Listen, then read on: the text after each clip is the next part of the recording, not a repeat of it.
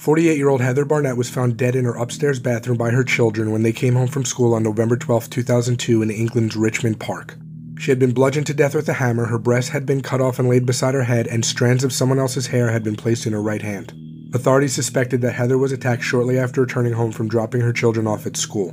The night after she was murdered, police questioned the man who lived across the street from her, Italian national Danilo Restivo, but let him go. However, he became a person of interest again in 2003 and was placed under surveillance in 2004. In 2008, new DNA testing techniques revealed a blood-stained towel left at the murder scene matched Restivo, and he was charged with Heather's murder. At the same time, an Italian court had charged Danilo with killing a teenager named Alyssa Claps in 1993. He was convicted of killing Heather Barnett in 2011 and sentenced to life in prison with a minimum of 40 years. He was also convicted of murdering Elisa in absentia in an Italian court and sentenced to 30 years in prison.